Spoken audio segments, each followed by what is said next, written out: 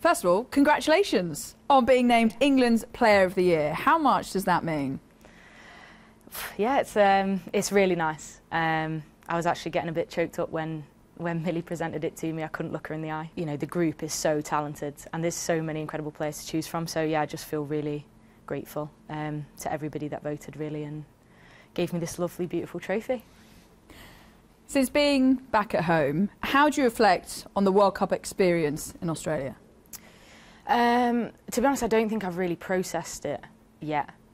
I think my current reflections have been reasonably positive ones. I think it's obviously always tough when you go there to win gold and you come away with something different to what you set out to achieve. To play in a World Cup final is not a small thing at all, and it's something that very few players, let alone people, get to experience.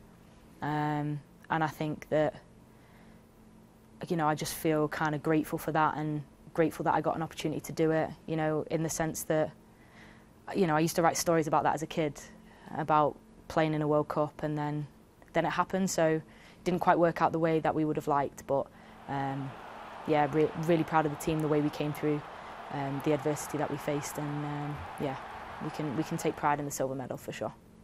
When you think back to the World Cup final, what first comes to mind? Probably the penalty save, if I'm being really honest. That's probably not the right thing to say.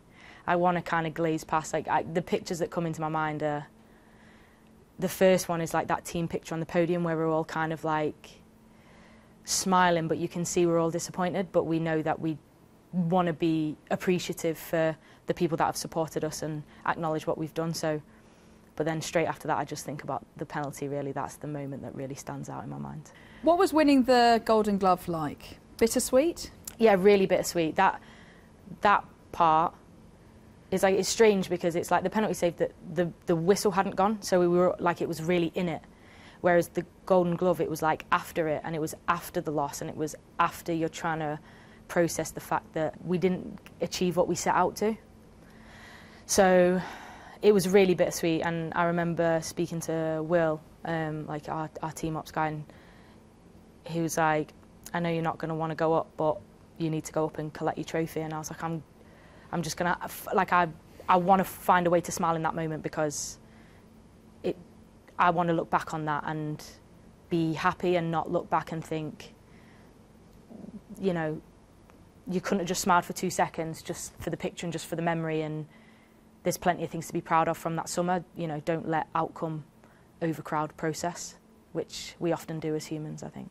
What did you make of the Luis Rubiales kiss? I think just generally, like, disappointed that it happened, I think, and it's still ongoing now. It's disappointed that I feel like that has really overshadowed what the Spain team achieved, and us as an England team are obviously gutted that we, like, fell short, and I don't know what they're going through. They're still living it. They did achieve something really, really great. They set out what they achieved, like what they wanted to go and do, they did. Like they became the best in the world, which is every player's dream. And I feel like the conversation has been, yeah, not around the football. And I think that's, I just feel really sad for them, for the girls that I know, and also for women's football in general. I think it's just kind of sad. The fight for equality continues between Spain and the Federation. Closer to home, though, the pay dispute between the Lionesses and the FA is yet to be settled. What's the latest with that? To be honest, I think we're in a good position, because kind of the response that we've had from the FA has been an open one, in terms of wanting to sit down and have a conversation, and we've got a conversation lined up with some senior people, and I think as a whole group we're really hopeful about there being a positive conclusion and a quick one as well, which is what we all want. So. As for you, it's been a roller coaster of emotions regarding the battle with Nike and the goalkeeper shirt. Why did you want to speak out? I felt compelled. I debated it a lot in my mind. After winning the award in February, I felt a real responsibility to speak up for goalkeepers even more. You know, the goalkeeper union is a very passionate group, and I felt that it wasn't right what was happening, and I felt like a dangerous message was being sent to the world and to young kids. I kind of want to move on from that now, because I feel like Nike have responded. I had a conversation with them last week, and we had a really positive conversation, and they're making changes, and they understand where they went wrong, and they apologised, and it's not going to happen again. And for me, that's just incredible, and I'm so thankful for the support that I got back home, even though I didn't know it at the time, and from my teammates as well. Even after the World Cup, people were asking me a lot about it, and I didn't want to comment on it until I'd heard from Nike.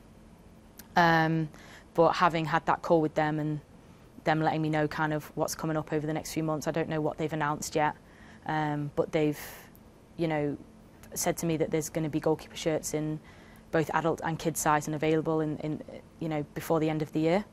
And for me, that just feels absolutely incredible. From the World Cup final in Sydney to Sunderland, where you'll face Scotland, what kind of threat do they pose?